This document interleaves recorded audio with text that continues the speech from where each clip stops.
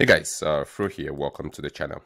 Today we're going to talk about the differences between APIs versus Webhook. This is something that is very common in the application development space, so even data integration space for organizations looking to externalize different parts of their systems, either using APIs or using webhooks. APIs are more common, but if you've heard about webhooks, what is the difference? And I'm going to illustrate that very quickly today. Now, we're going to use an example just to hit home of what an API is. So if you think about your typical 3T application, you have a front end. In this case, we have the example of physically.io. You can come in, you can query that front end. It pulls a database behind the scenes and it gives you a result. Now, the way the front end talks to the back end that pulls that information, in this case, physical calendars, is using an API. And so you can choose what company you want to see. You can choose what sticker you want to see. And the front end talks to the back end using an API. So let's bring that back home here on the screen. So if you can imagine, we have our front end users here, and we have some resource in the back end here.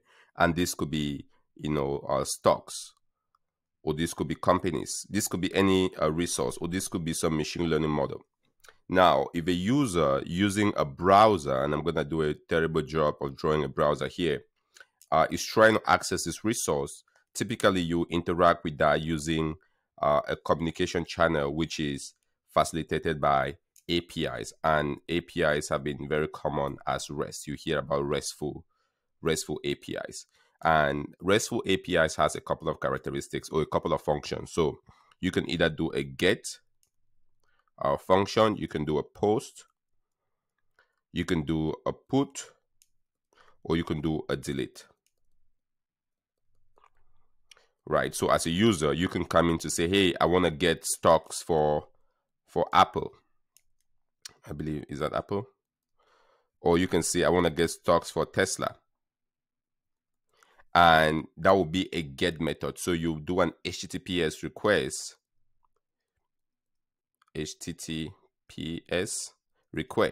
and in that request you specify that you're doing a get, and so it's going to go find the record for Apple, get it, and send it back to you. You can do a post, which a post is basically you want to create a new record in here. Let's say there wasn't a record here for the snow as an example, and a post would create one. A put would be very similar, but it would update the resource. And then a delete would be to say, hey, if I don't want Apple to show up here, let's go ahead and delete that. And this is APIs. APIs are very well known.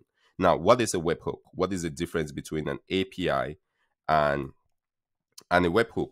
Now, a webhook is very similar to an API, but the emphasis of the webhook would be to post.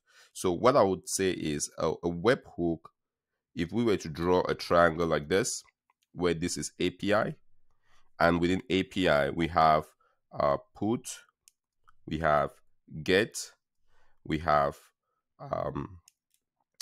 post, and then we have delete.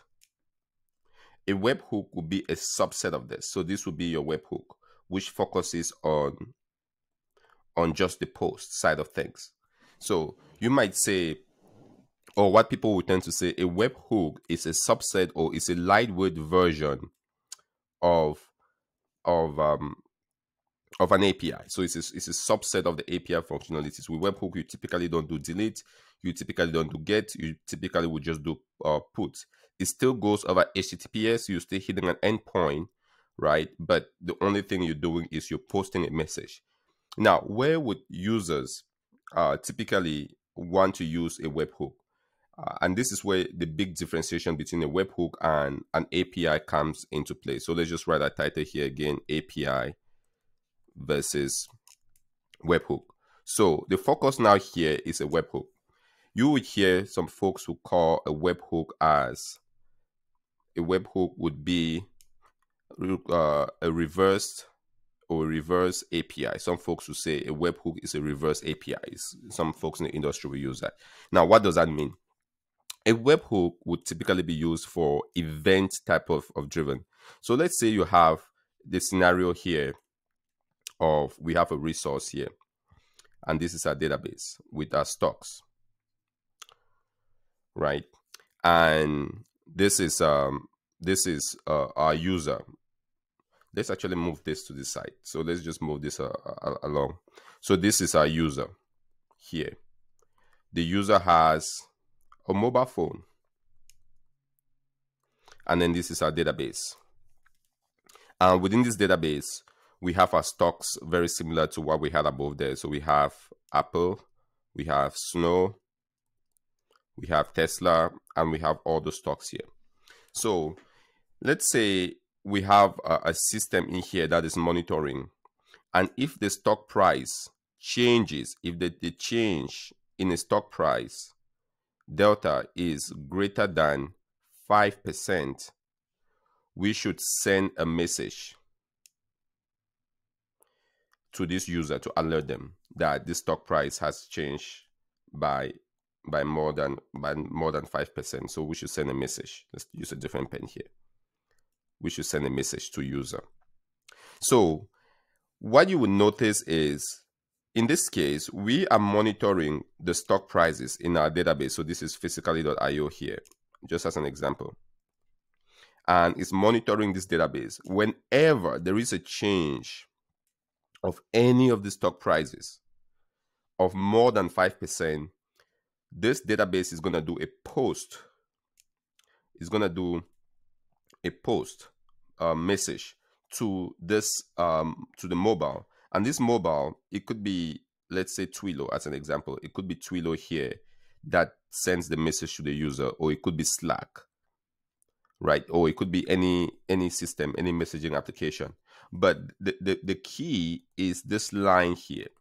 So whenever there is an event that happens here on our system, it does a post to say, hey, let's post to this user some message, and this will be a JSON, right? And that message will have a stock to say, hey, the stock price for that particular ticker or particular group of tickers has changed more than 5% in the last day. So that message goes, and the user would see that on their phone, and they are going to be happy. So in what scenarios would a user receive a message? They would only receive a message if this event has happened. That's the only time they will receive a message. So this is where you tend to see it event driven. Now, the second characteristic where a webhook, so in this case, this is our webhook here that is posting that message to the user. So the second characteristic of a webhook being a reverse API, so the reverse API side of things is, with an API, if we go back up here, an API is typically a pool. So if you think about an API, so let's look at this example that we saw here. The user is on the left side. There is a resource here on the right side. If the user wants to get information from that resource, they do a pull, they do a request to say get, or they might do a post, right? But usually you think about trying to access, and the user is the one initiating that conversation. They say, hey, do this action. They would say, get me this result or post this result. The user is initiating that. The difference between that and the webhook is, on the webhook side, the user isn't initiating that, or the consuming system isn't initiating that transaction, that event, or the action. That action is being initiated by the system. So the system is doing the monitoring, and if there is an event that meets a certain criteria or threshold, it does that post to the user. And this is where you see the idea of the reverse API coming into play, because with webhooks, you can have a bunch of different users here, or a bunch of different consuming systems here. And instead of them doing a poll every 5 minutes to say, you know, has the stock price changed? Has the stock price changed? Has the stock price changed? Instead of them doing that every 5 minutes, they just sit put and they wait. If a stock price change every 5 minutes, they get the result. If it change maybe once a week, they get the result. But they will be guaranteed to get a result whenever that stock price change. And so it's a little bit of a different approach of creating event-driven types of architecture. So if we go down, you have some system here that is capable of generating events. And from a webhook perspective, if an event happens, it sends it into some consuming systems here. it sends that message to some consuming systems. So this is a push kind of notification. Whereas, and this is Webhook. But again, it's a subset of an API. It's still using the REST subset. It's just using the subset of the REST API. On the other hand, regular APIs, the full-blown APIs would be, there is a resource here. So resource, it can push and the user is initiating that. It can pull, it can update, it can delete, and the user gets to initiate that, right? So here we have 1, 2, 3, 4, but 1 is always on this side. Whereas on this side, we have 1, 2, and that's it. It never goes back. The user cannot update the system back with Webhook. It's always the system here, the resource says, hey, this is ready, and there is a message, and it's just one way. Whereas on this left side here, you can go back and such. So there you go. Hopefully this was helpful for folks. If you ever wondered what a webhook is or what an API is, just to recap here, an API or a webhook is a subset of an API. It's just a subset of an API focusing on the post functionality, but there is more with APIs. And where we see this a lot is, we have systems are being built with many subsystems and microservices. They all have to talk and orchestrate each other. If you want a full-blown API, go for it. But there might be cases where maybe somebody tweets with a particular hashtag and you want to take that tweet and notify everybody in Slack that, hey, we saw a tweet based on this hashtag. You can have a webhook around that, or monitoring stock prices, or monitoring events in your systems to say, hey, if my server has less than 50% capacity remaining, I want to send a notification to my service tickets. And you could use a webhook for that. But again, it's just a subset of an API. So hopefully this was helpful, guys. As always, if you found this valuable, don't hesitate to like it, share it with anybody that might get value out of it. If you have any questions or topics you want us to break it down on the whiteboard or on the drawing board here, let me know in the comment section below. I'll see what I can do. Thanks for watching. You have been very awesome. I have been through, and I'll see you in the next presentation.